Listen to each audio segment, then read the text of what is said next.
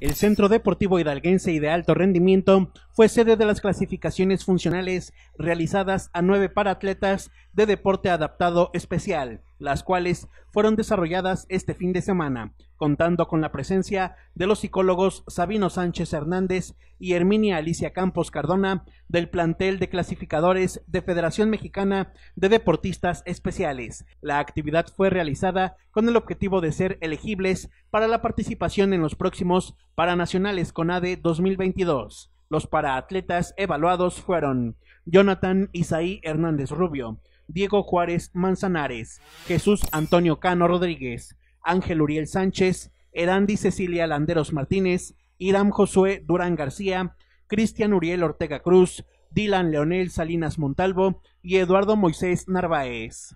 Oscar Recendis para Mezquital al Día.